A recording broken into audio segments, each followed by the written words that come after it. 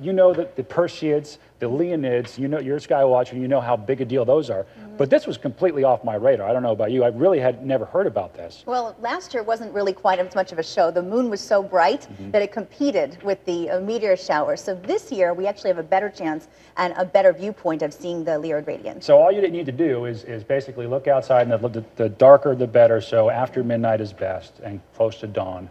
And just look to the northeast sky towards the constellation Lyrid, which I probably couldn't pick that out without a sky map. But yeah, just look to the northeast and look for shooting stars. Of course, Bonnie, we need clear skies to take care of that. So I'll let you get to the forecast and show folks where the skies are going to be clear. All right, Rob. Most of the country really will have a good viewpoint, a good perspective to see this. So that's some good news. But there are some places where it's not going to be as visible, and that's really the eastern half of the country. Why? Well, a front is passing through, and it's been stormy in New York City. We're going to see more of that kind of covering up the pretty skies for tonight. I think, Georgia, you'll see a better picture if you're more to the west of Atlanta. But then you could see, look at this big section of the U.S. where we are going to see clear skies, like in Denver and St. Louis.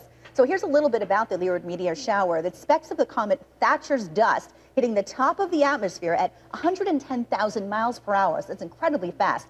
And with that speed, and when it hits the atmosphere, it disintegrates into a flurry of meteors. So the meteor showers occur about 15 to 20 per hour normally in most years. But I mentioned to Rob that the new moon this year is actually going to make for a better show, because when you have a new moon, the darker side of the moon faces the Earth. So we want to have a darker moon so it doesn't compete with the meteor showers. So where and when can you get a chance to see this spectacular show? Midnight to dawn, best after 3 a.m. So what you really want to do is be watching just before the sun comes up, when the sky's dark. That's when you'll really get a good viewpoint. So let your eyes adjust to the dark, lay on the ground in a lounge chair, and view as much of the sky as possible. Some people, when they're looking in one direction, it's kind of confusing where to look, so you may catch it more in your peripheral vision, so even if you get confused of what direction to see. So I would say anywhere towards the Midwest or the western half of the country, you really have a spectacular show. And I think that because this is happening on a Saturday night and a Sunday night, a lot of people might not have to wake up for work the next day, and you may have a chance to see this. Now, you'll have to wait till